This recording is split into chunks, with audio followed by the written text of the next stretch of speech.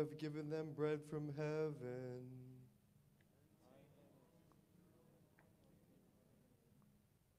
Let us pray. O God, who in this wonderful sacrament have left us a memorial of your passion, grant us, we pray, so to revere the sacred mysteries of your body and blood, that we may always experience in ourselves the fruit of your redemption, who live and reign with God the Father in the unity of the Holy Spirit, God, forever and ever. Amen.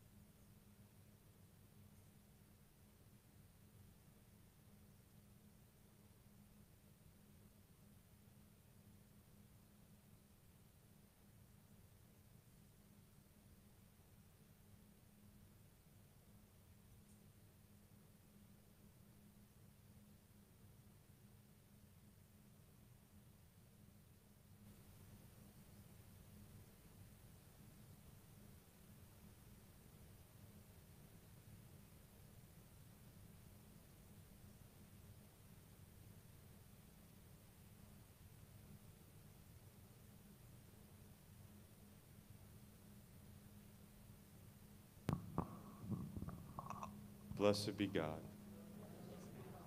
Blessed be his holy name. Blessed be Jesus Christ, true God and true man. Blessed be the name of Jesus.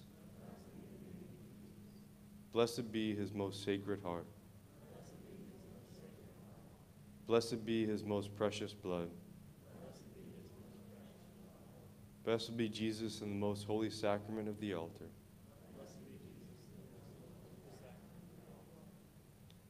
Blessed be the Holy Spirit, the Paraclete. Blessed be the great Mother of God, Mary, most holy. Blessed be her holy and immaculate conception. Blessed be her glorious assumption. Blessed be the name of Mary, Virgin and Mother. Blessed be Saint Joseph, her most chaste spouse. Blessed be God in his angels and in his saints.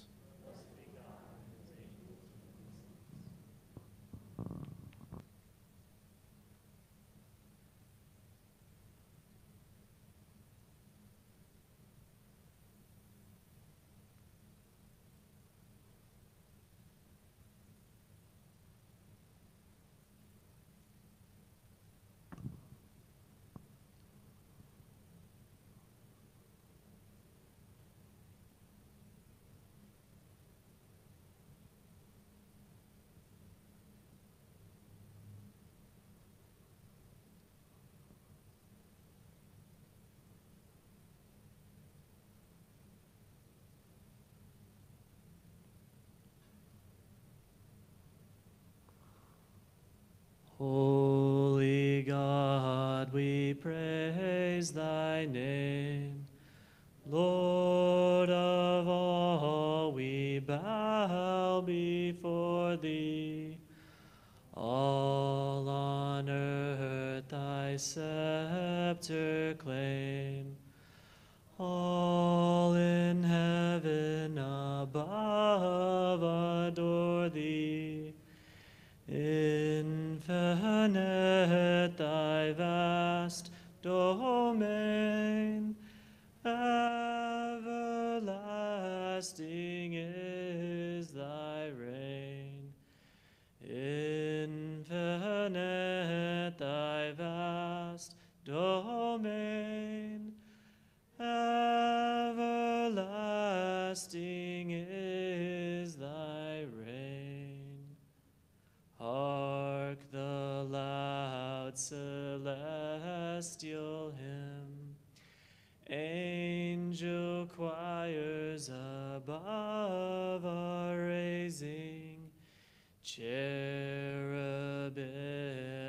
and seraphim, in unceasing chorus praising, fill the heavens with sweet accord.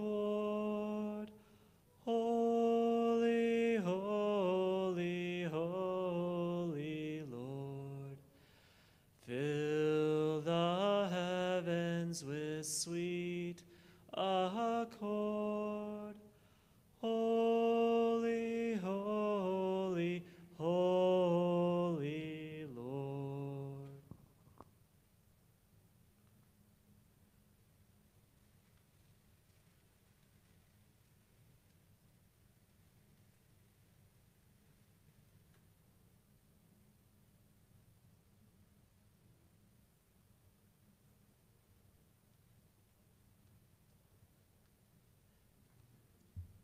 We'll take the next couple of minutes to stretch and use the restroom if you need to, located in the hallway to your back right, and then we will, I'll introduce our speaker for the evening.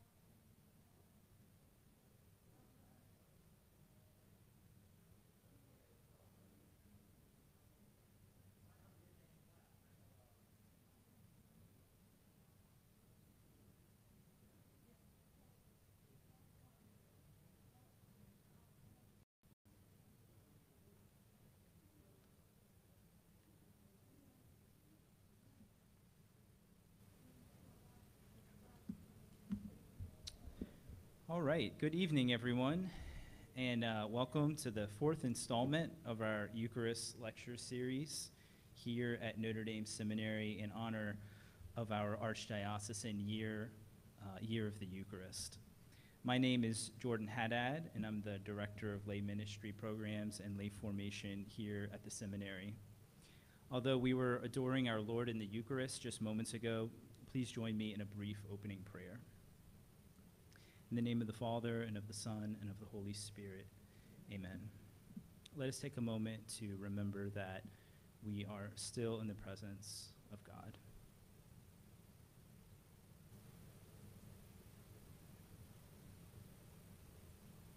Lord Jesus Christ, you have given us the gift of your risen self in the most holy Eucharist, in fulfillment of your promise to be with us until the end of the age. Inspire us with a deeper love, understanding, and appreciation for your real presence in the Eucharist, so that we might always seek your face, and in seeking your face, be ever more conformed to your image and likeness. We ask all of this through Christ our Lord. Amen. Our presenter this evening is Dr. David Liberto. Dr. Liberto has served as a professor of dogmatic and historical theology since 2001 and the director of the Master of Arts in Theological Studies program since 2018 here at Notre Dame.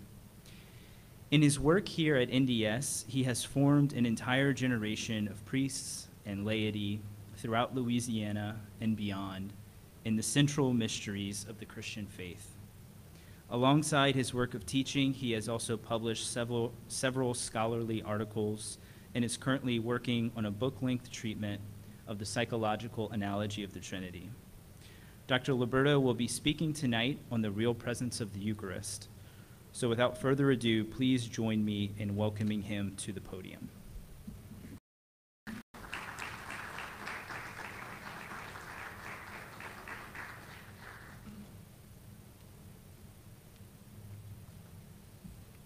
Well, thank you all for coming. We'll just try to keep that there. I want to open with a few comments before I begin. I did write a paper.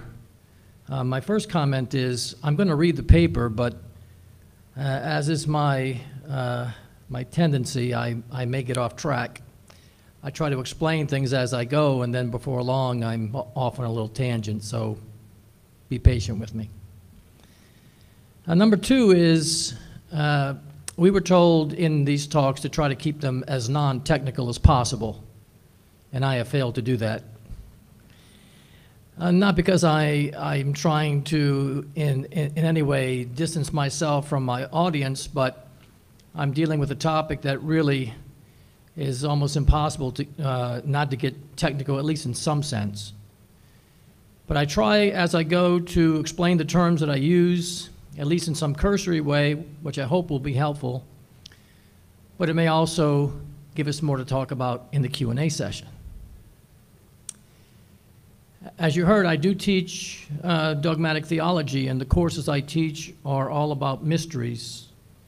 And the title of the talk is The Real Presence, the Mystery of the Eucharist. So you're going to hear a lot about mystery. And the last thing I'd like to say is, with regard to an experience I had a few years ago, and how I've thought about this experience in light of what I do as a theologian. My wife and I had gone to the Grand Canyon, and you drive up on the bus. You're not allowed to drive your car. You drive your car to one place, and they bus you into to this site. And you get out the bus, and you kind of see this thing over there. And you can kind of see the other side too, but you can't see the canyon. And so you walk closer and closer, and there are no rails here. You just walk right on up. And the closer you get, the more of the canyon you see, until you can actually walk right to the edge, and you see how deep it really is. I liken that to really what we do in theology. The other side is the mystery. We can kind of see the mystery. But the closer we get, the more we come to understand the chasm between us and the mystery. And as you stand there on this edge, which many people were doing, some were scaring me because they were taking their little phones with their handle backwards, taking their picture, and I'm like, oh boy, hope someone's ready with a net. But the closer you got, it was kind of scary, but you stood there, and then you got this awesome sense of the depth and the majesty of this thing called the Grand Canyon. Theology is like that too. The closer you get to the mystery, you see the grand chasm between yourself and the mystery. There is a sense in which the more you know about these mysteries, whether it be the Trinity or the Incarnation or the Eucharist, I think the more you appreciate your own finitude and how holy other God himself is and all these mysteries that we deal with. So without further ado, I'm warning you, I may take you up to the edge. You may feel a little dizzy as we approach, but hang in there. We'll come back safely when it's all done. The real presence, the mystery of the Eucharist. The Catholic faith is all about mysteries. When we talk about mysteries in a theological context, however, we mean something different than when we talk about mysteries in other contexts. We might talk about a mystery novel where the reader tries to follow the clues and figure out who the culprit is before that revelation of the murderer given by the author at the climax of the novel. Mysteries can also apply to natural phenomenon. Inasmuch as science has not plumbed all the mysteries of the universe, there is still much hidden, much unknown about our world and how things work, whether that be on the microscopic or the macroscopic level.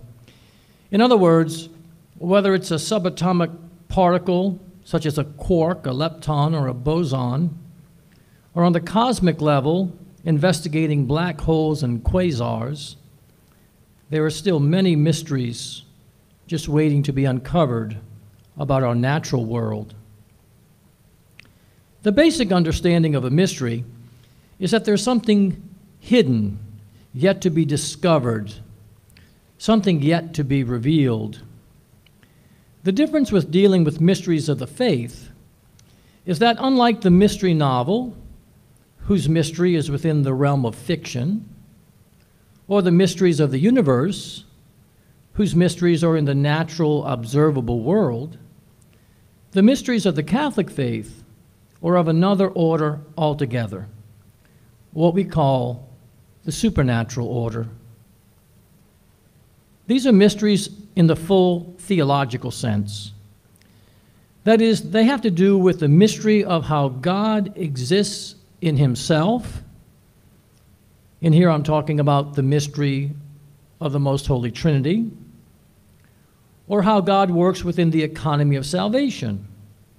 In here, we're dealing with mysteries such as the Incarnation, grace and justification, the sacraments, and the Church. What all mysteries of the supernatural kind have in common is that they deal with something that is hidden or unknowable to us by natural reason unaided. The mysteries of the Catholic faith are unique in that they are dealing with something of the supernatural order and require revelation for us to know anything about them. Of course, once a mystery is revealed, say in sacred scripture, that's just the beginning. The Church, in and through her magisterial teaching, sheds more light on a given mystery, oftentimes in teachings that we would call dogmatic formulations. Above and beyond this magisterial teaching, the Church's theologians do their best to peer ever more deeply into the mysteries of the faith. But of course, the mysteries of the faith deal with realities that are transcendent, so profound, so different from what we can apprehend, either with our senses or with our intellects, that they are truly beyond comprehension. And so despite the incomprehensible nature of these mysteries, or maybe because of it, the theologian sets out on a journey of discovery, a journey of fides quaerens intellectum, to use that dictum of St. Anselm. The task is to examine, to probe, to contemplate, and yes, to marvel at the mysteries before him. Our journey this evening will be one of peering into the mystery of the Eucharist. As Catholics, we affirm certain things about this most august sacrament. We affirm that the Eucharist is the body, blood, soul, and divinity of Christ. And so it is. But the way that the divinity is present is not the way that the soul of Christ is present, which is not the way that the body is present under the species of the bread. There's a mystery here. We as Catholics talk about the real presence, and Christ is, as Trent taught, truly, really, and substantially present in the Eucharist. And yet, for all the talk of the real presence, the body of Christ is not present locally in the sacrament, at least not according to that great angelic doctor, St. Thomas Aquinas. There's a great mystery here. In fact, although we affirm that Christ is really present in the Eucharist, the mode of presence, what we might call the sacramental mode of presence, is different from the natural, physical, and integral mode of presence of the resurrected Christ. There's a great mystery here.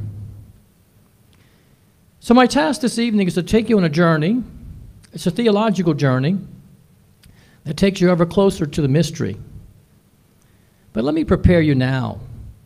The probing of any mystery involves a paradox of sorts, what I was describing earlier. You see, the more you examine the mystery and probe its depths, the more you realize how much you don't know. Or better yet, the more you realize your own limitations, be they linguistic, intellectual, even ontological, in face of the mystery. This is why the best efforts of the theologian begin in study, continue in contemplation, but end in doxology. To start our journey, our investigation of the real presence, let us begin with a quote from the Council of Trent, its 13th session, which deals with the Eucharist. So I quote a large section from the first chapter of that session. The Council states, "In the first place, the Holy Synod teaches and openly and simply confesses that in the august sacrament of the Holy Eucharist, after the consecration of the bread and wine, our Lord Jesus Christ, true God and true man, is truly, really, and substantially contained under the species of those sensible things. For neither are these things mutually repugnant, that our Savior himself always sitteth at the right hand of the Father in heaven, according to the natural mode of existing, and that nevertheless he be in many other places sacramentally present to us in his own substance by a manner of existing, which though we can scarcely express it in words, yet we can, by the understanding illumined by faith, conceive, and we ought most firmly to believe, to be possible unto God. For thus all our forefathers, as many as were in the true church of Christ, who have treated of this most holy sacrament, have most openly professed that our Redeemer instituted this so admirable a sacrament at the Last Supper, when after the blessing of the bread and the wine, he testified in express and clear words, and gave them his own very body and his own very blood." That's, again, from the Council of Trent. With this teaching of Trent as our foundation, let us proceed by way of answering 4 questions. So when I thought about the talk, I mean, there are so many different things I really could talk about with regard to the real presence, and then I realized that I had, a limited amount of time, and so I settled on these 4. Although if you have others, you get to ask that later. These are the 4 questions I'd like to discuss, and really, the first one is the principal one, and the other 3 follow so directly from it that they get much shorter treatment. So the first question is, what is the real presence? I mean, what do we mean when we say real presence? And how does it differ from the natural mode of Christ's bodily presence? And of course, we heard that in that first chapter. There are 2 different modes. What is that about? Number 2, how are we to understand Christ to be present, body, blood, soul, and divinity? That is mentioned in the first canon, by the way, which I will quote later from the Council of Trent, same session. Question number 3, is the whole Christ contained under each species and under any part of each species? And if so, how? Number 4, should we render to the Eucharist the worship due to God alone? Or is it some other form of veneration? So to our first question, which, like I said, will take much of our time here. To our first question concerning the real presence, we see where the language of the real presence comes from.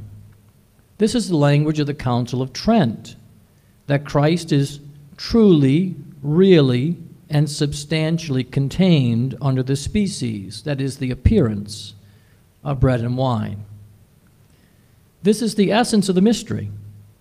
What appears to be bread and wine, what was truly and really and substantially bread and wine, is now truly, really, and substantially Christ, whole and entire. Yet after the consecration has effected this conversion of bread and wine into the body and blood of Christ, our eyes still see bread and wine. We taste bread and wine. Our faith tells us that this is really Christ, and yet our senses are not wrong. They simply cannot peer into the mystery of the sacrament itself, the reality of the sacrament. For here, it's only the eyes of faith that can discern the real presence.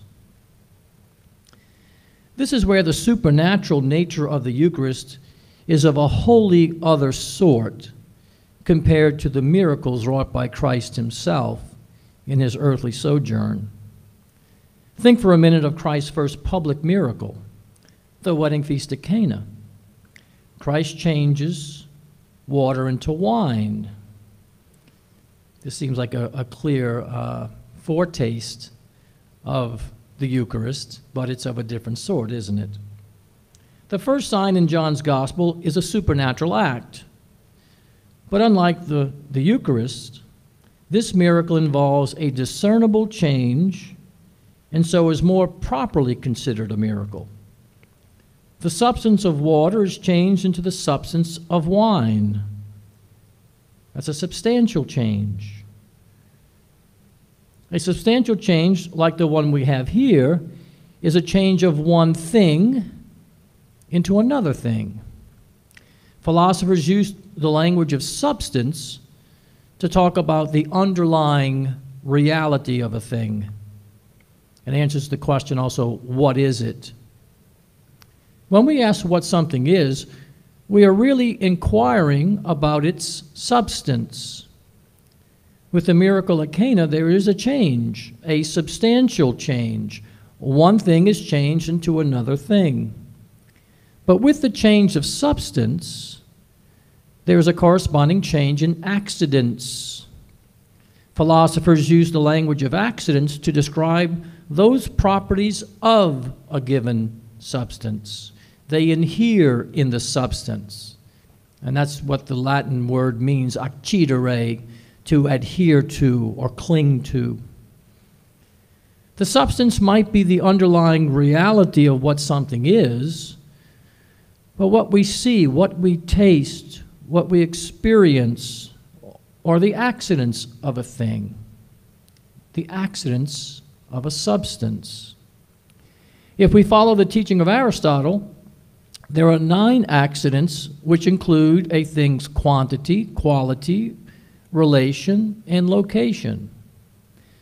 So the water turned into wine, a substantial change, looks like wine, smells like wine, and most importantly for the guests involved, tastes like wine. This is what one would normally expect with a substantial change. A change in substance would normally entail a change in accidents, because it is precisely in and through those accidents that we're even able to discern a substantial change at all. Or think about Christ's miracle of multiplication of loaves and fish in John 6. Although we may not call this a substantial change, like water into wine, nevertheless, it is another demonstration, another sign of Christ's divine power to do the supernatural, the miraculous. Here the change is not a substantial one. We might consider it an accidental one. Christ takes the 5 loaves and the 2 fish, and he multiplies them. There's a change in quantity. Yet here again, because an accidental change is discernible, there is evidence, if you will, of the miraculous and the supernatural power of Christ's action.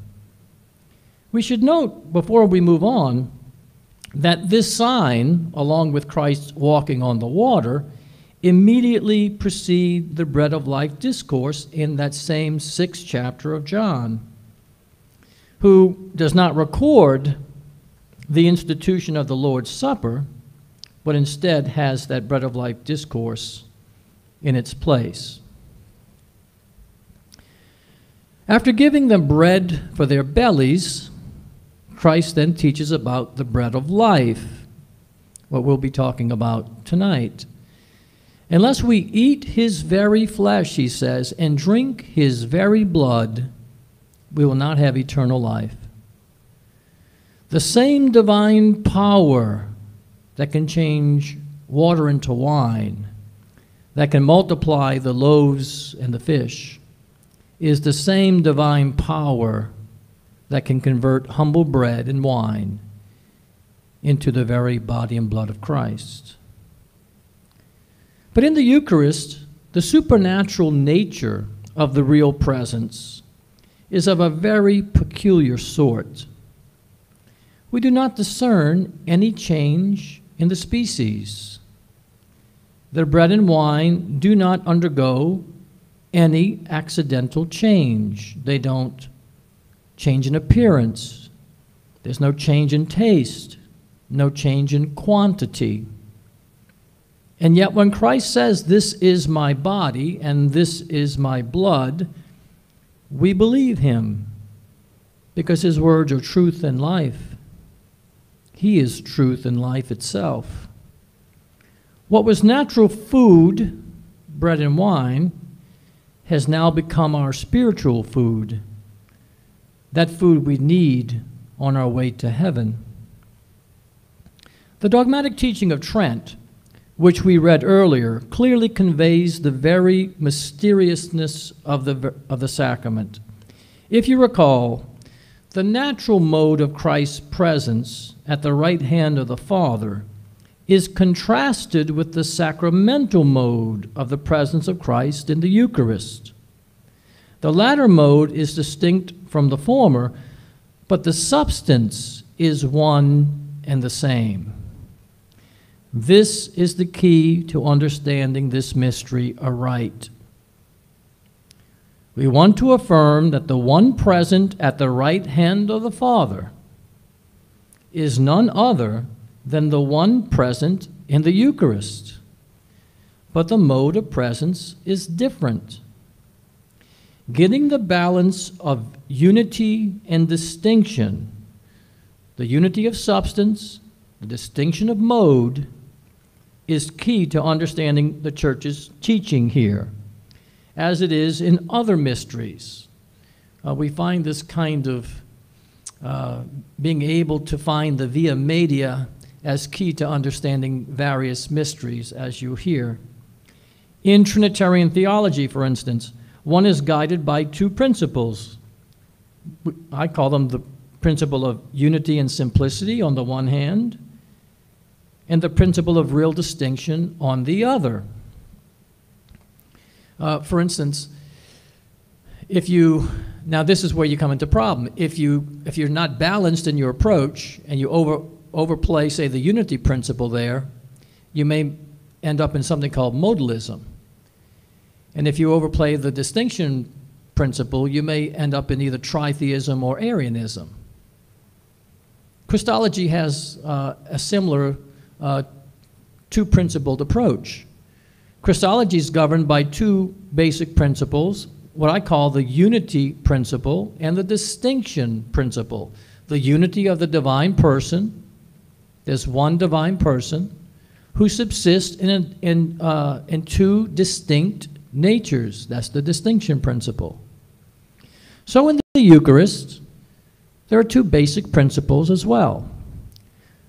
These are the principles of unity excuse me, and distinction. Not the same principles as we talked about governing our Trinitarian theology, but two new principles as applied to this mystery, to the Eucharist.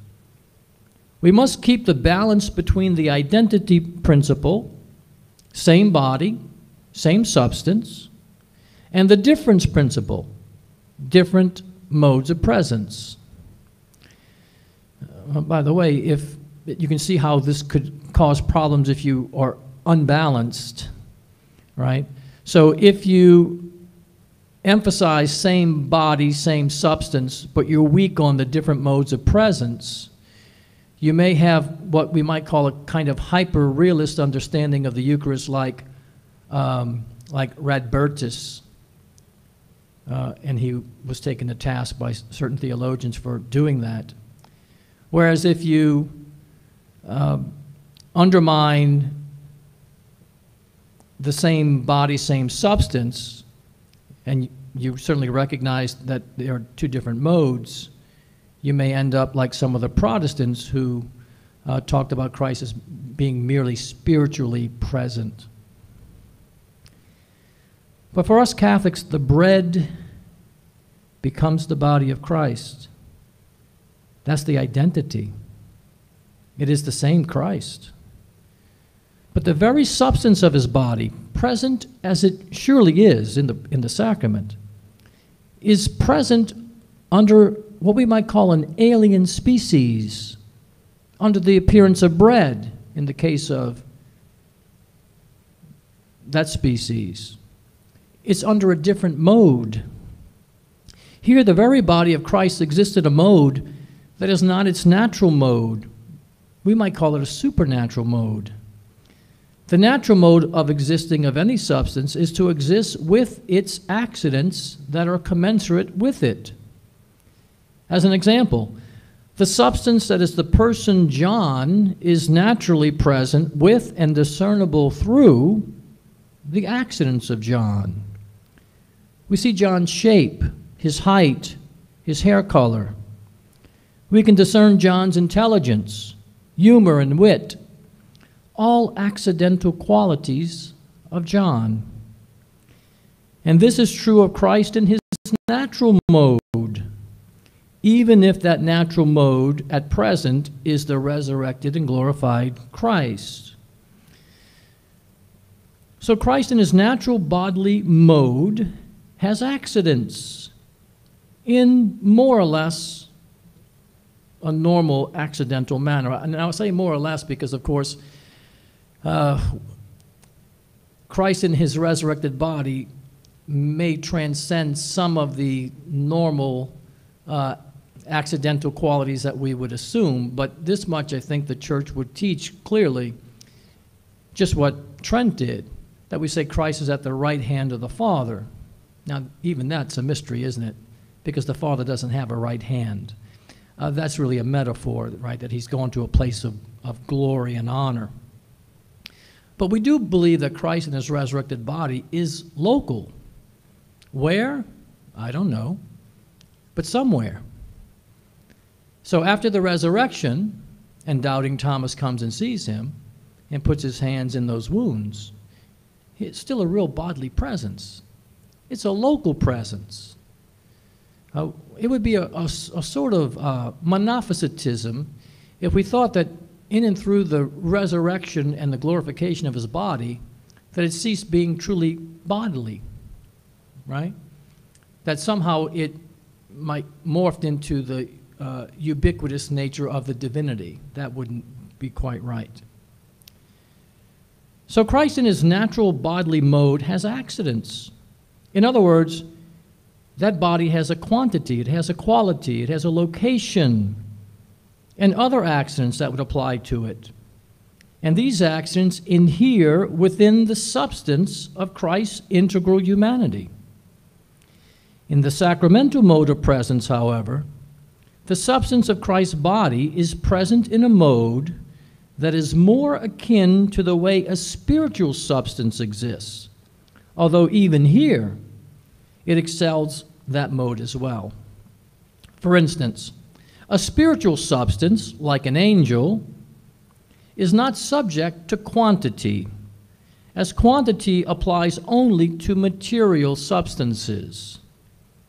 Along with this, place or location does not apply to an angel, because since there is no dimensive quantity, there is no way to locate an angel.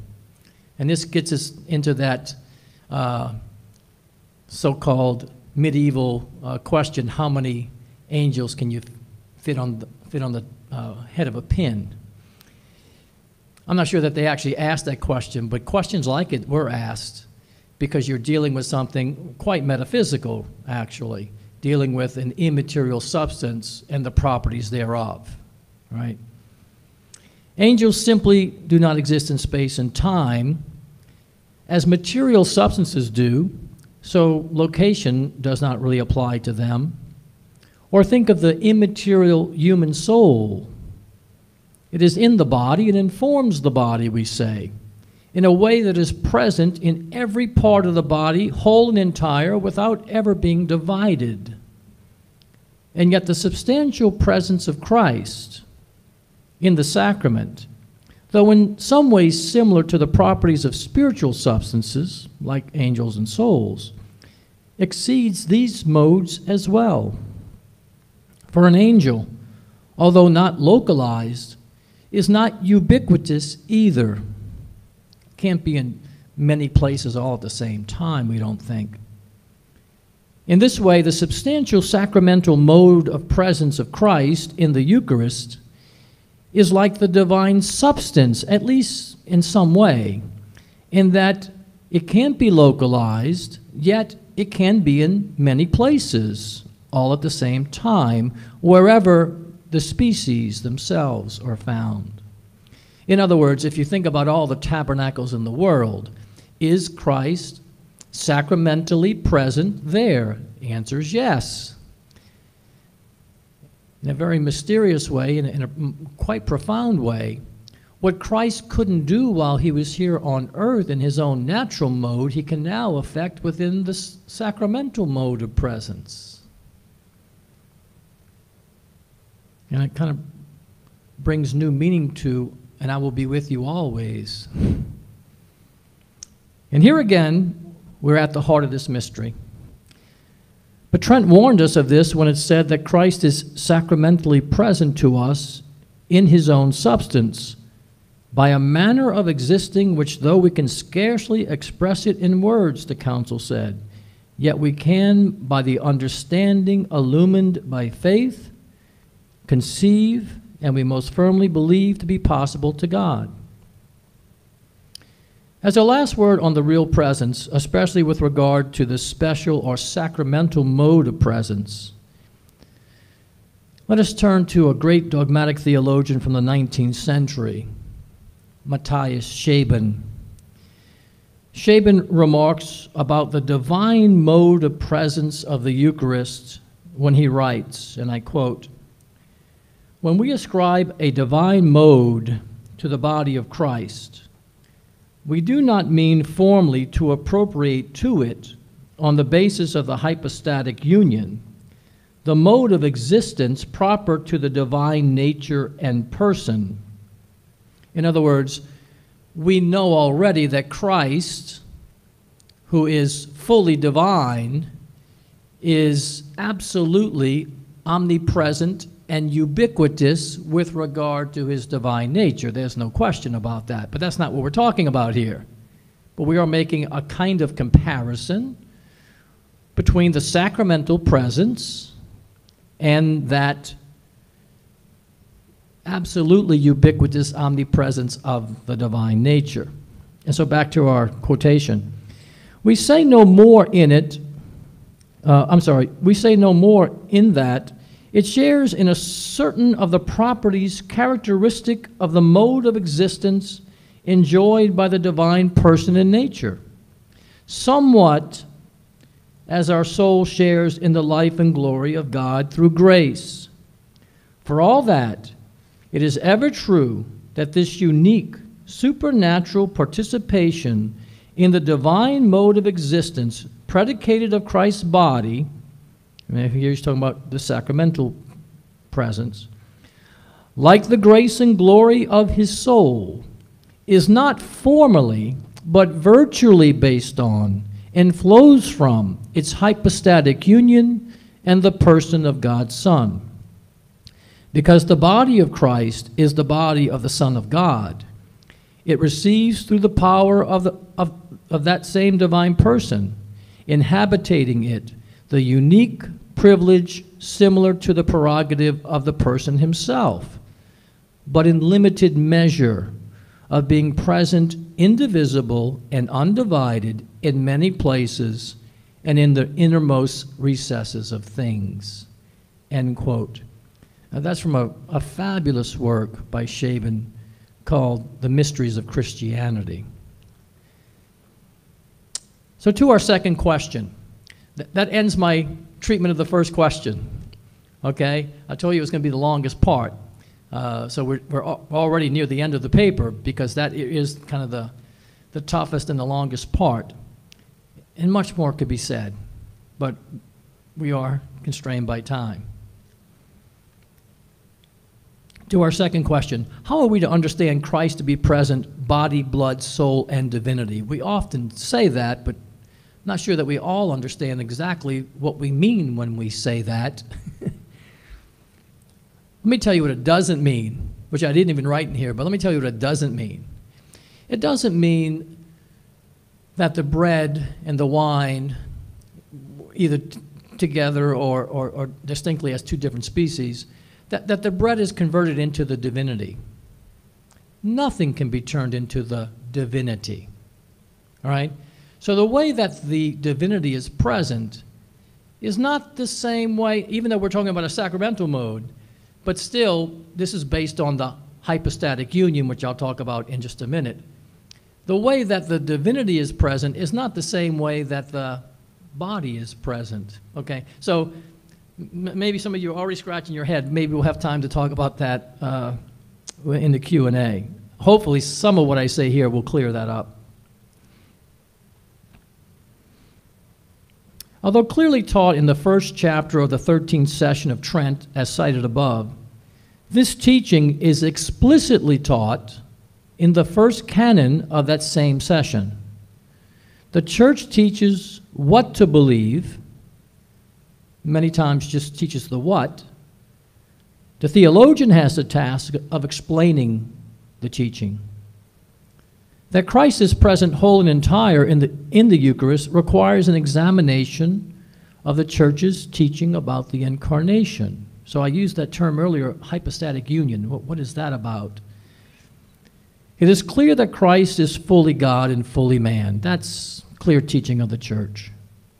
One divine person subsists, okay, a little technical language there. You might just think exist in two distinct natures. And that union of the natures in the divine person is called the hypostatic union. Hypostatic comes from the Greek term hypostasis or hypostasis, say it either way. More or less, in this context at least, means personal. Personal union. We believe one divine person, God Almighty, second person of the Trinity, assumed a human nature.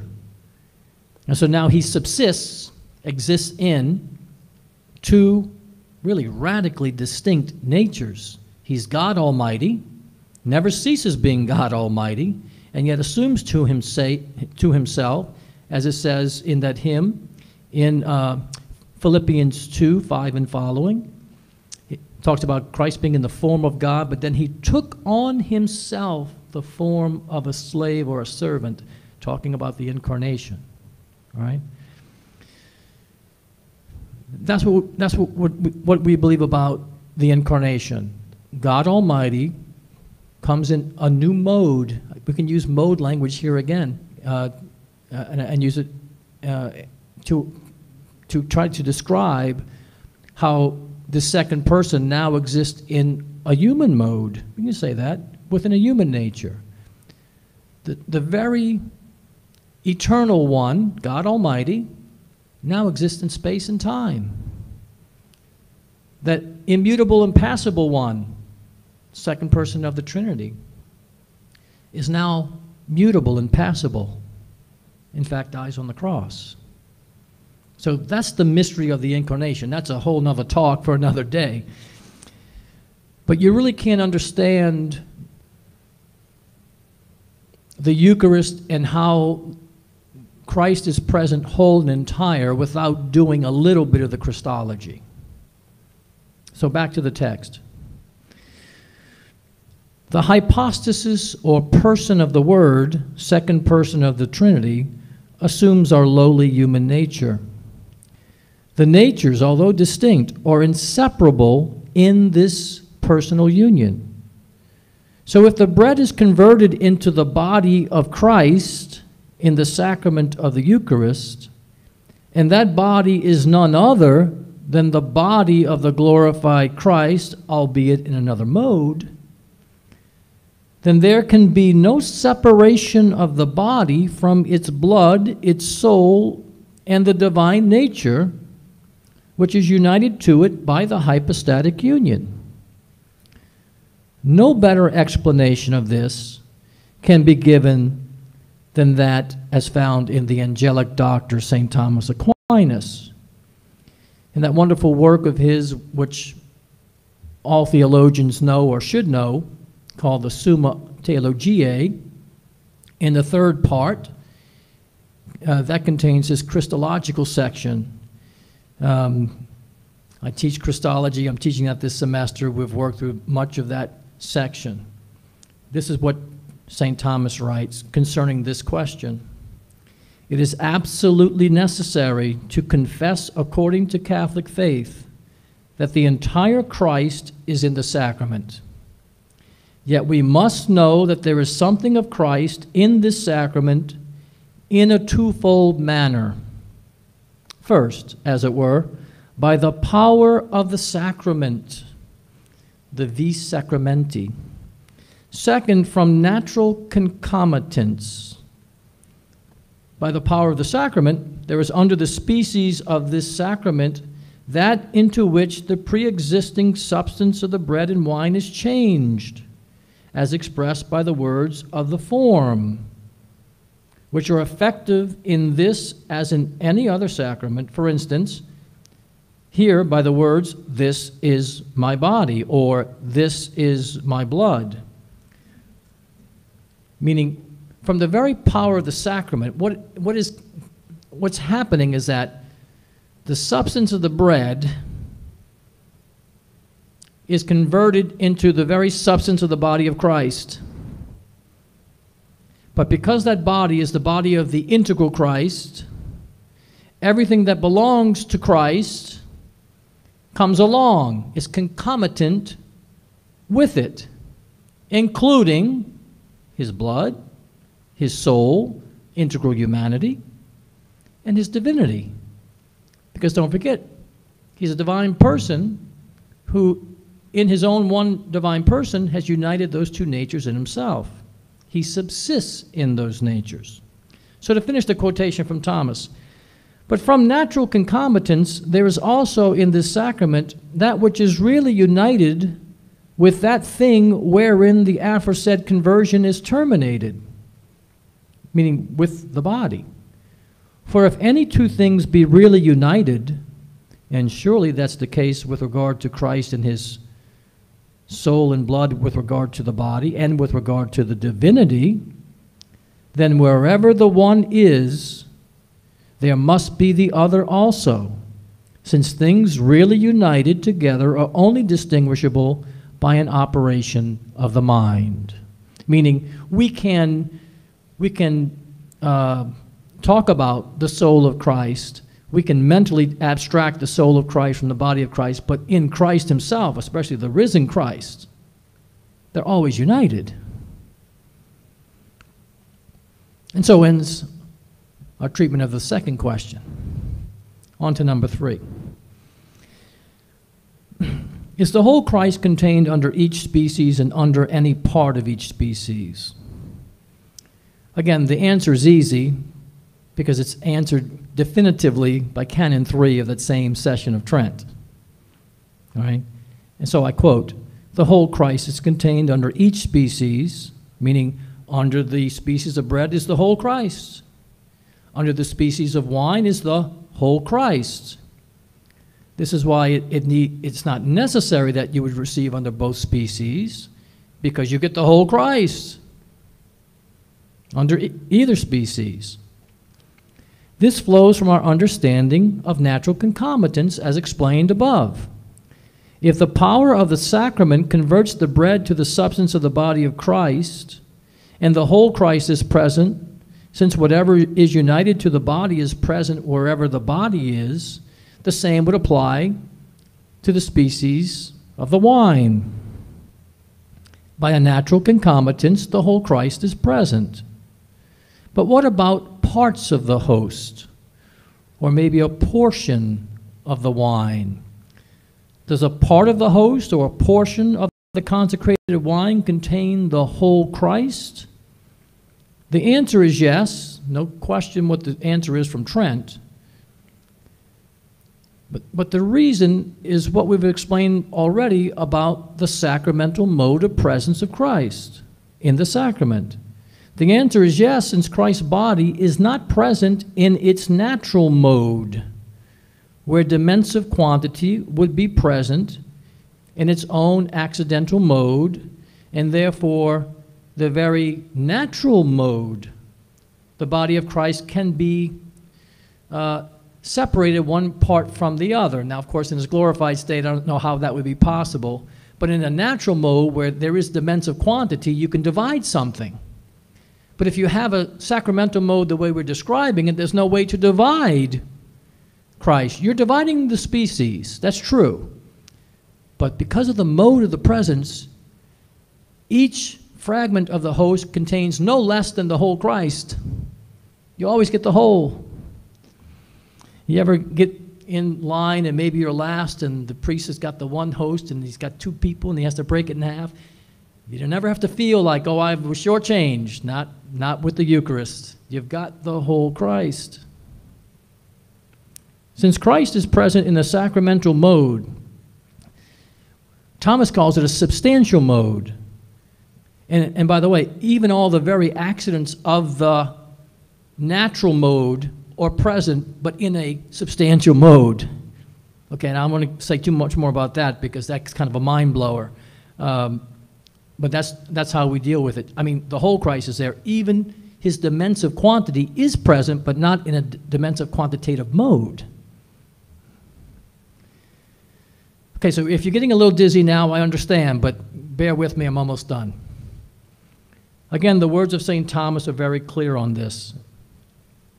Since the conversion of the substance of the bread is terminated at the substance of the body of Christ, and since according to the manner of substance the body of Christ is properly and directly in this sacrament, such distance of parts is indeed in Christ's true natural body, which, however, is not compared to this sacrament according to such distance, but according to the manner of its substance. So the very body of Christ in this sacramental mode is having its own dimensive quantity, but only in a substantial mode.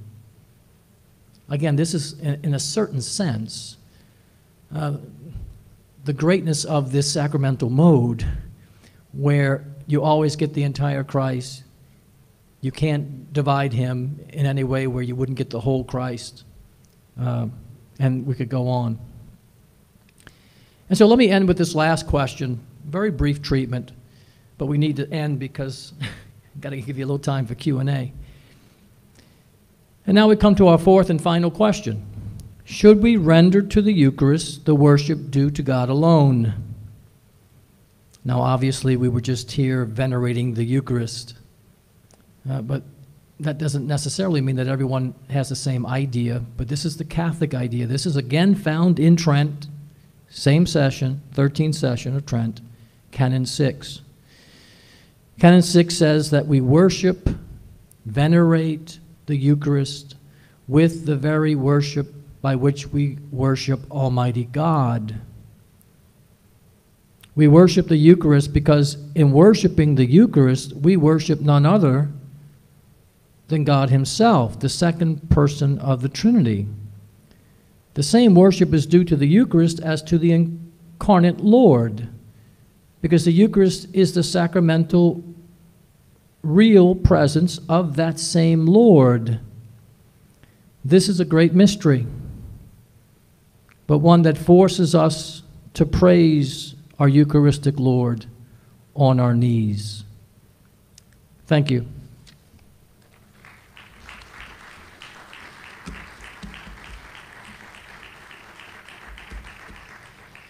Okay, so I know we're supposed to go to 7, but I'm certainly not opposed to going further if we need to, but we'll take your questions if you have any.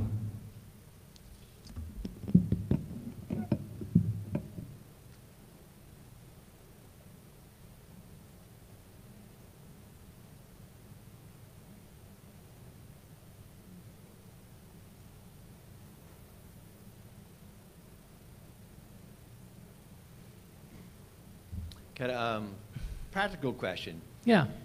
Some altars have a corporal that goes across the whole altar. If there was a ciborium of unconsecrated hosts placed on the altar, on a ciborium, and a celebrant in the Mass went through the whole complete Mass, but it wasn't his intent to consecrate that ciborium. Right. Are those hosts the Blessed Sacrament, or does it remain the unconsecrated hosts? That really is a question more for the sacramental theologian. I hate to even answer the question. I think if it's not his intent, then my answer would be no, and I don't know whether you can do something like a,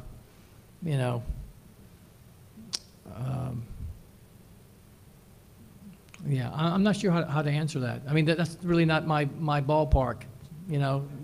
Yeah, no, that's fine. No, I'm more theoretical. You see, you asked me a practical question. It's not me. Yeah, sorry about that. Now, if Father Deo was here, he'd answer that in 2 seconds. You know, my instinct is one thing, but I hate to give you an answer on my instinct. Yeah.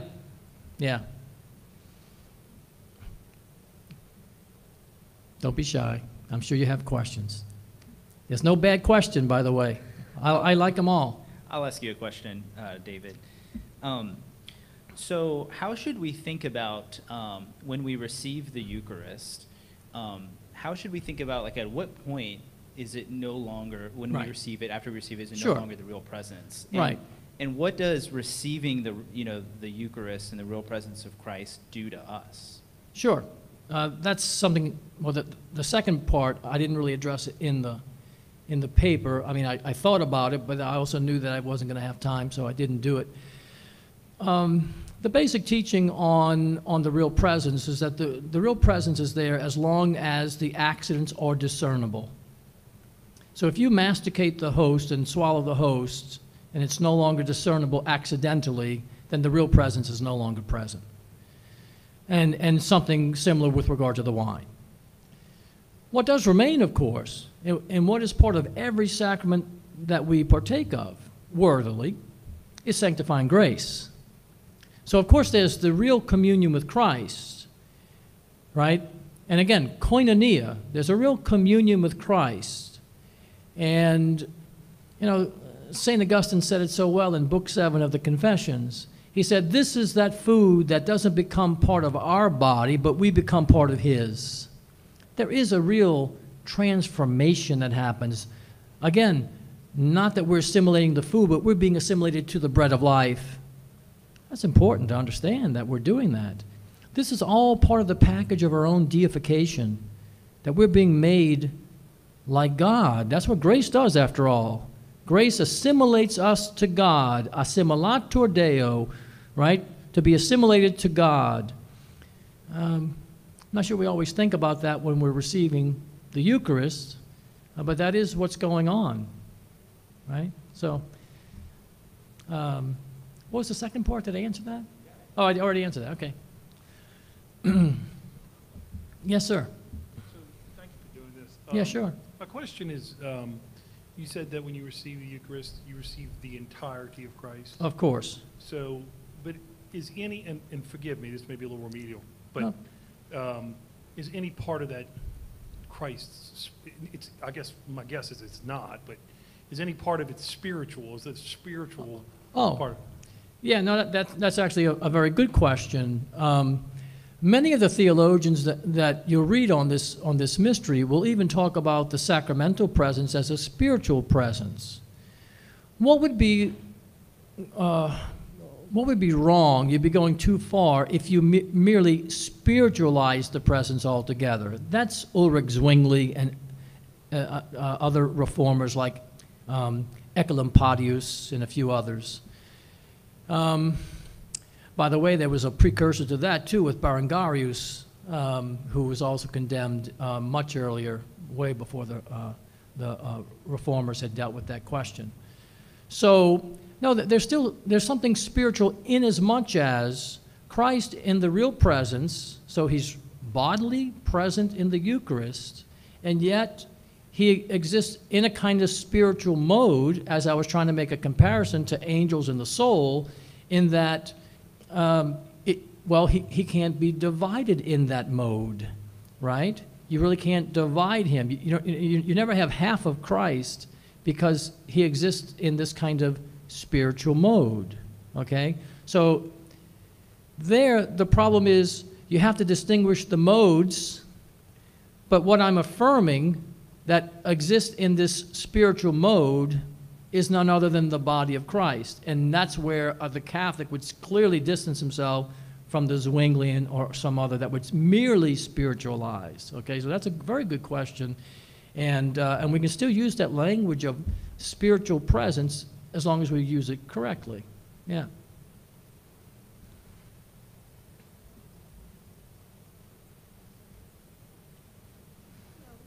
Hi. I just wanted to ask you about something you said earlier. You were talking about something about we shouldn't be guilty about going into Arianism, and it was something else you said. Oh, in terms of Trinitarian theology, I talked about the two principles that guide you, the unity principle and the distinction principle.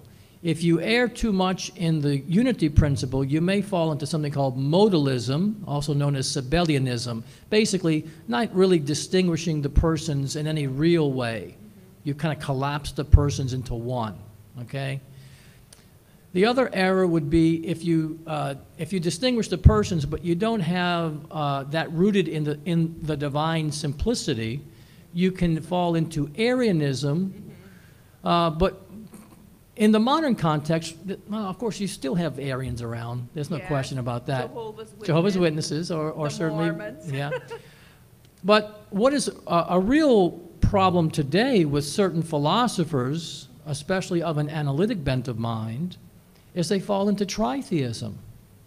They reject divine simplicity.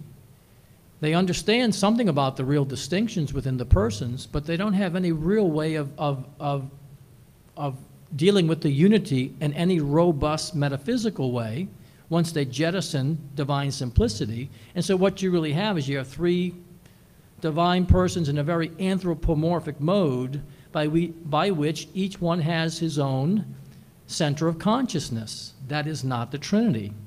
The Trinity is one God. Yes, three persons. That's a whole nother lecture. That's a whole nother course. Really, to understand the Trinity, let me just give you one little taste of that. When we say three persons, we don't mean three in the quantity sense. You can't count the persons of the Trinity. I'm just going to leave it at that. That's absolutely right. I could explain it, but I do that in a whole course, okay?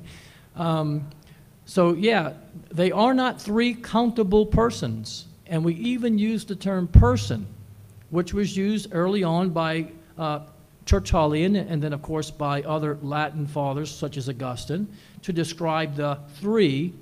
But I would agree with Anselm. Three I don't know what's. We only use person as an analogy to try to understand the threeness, but it's not a quantitative threeness. That's the mystery of the Trinity. It's all about mysteries, folks. All right. Modalism. Yeah. We're good? All right, thank you. Join me in thanking Dr. Liberto.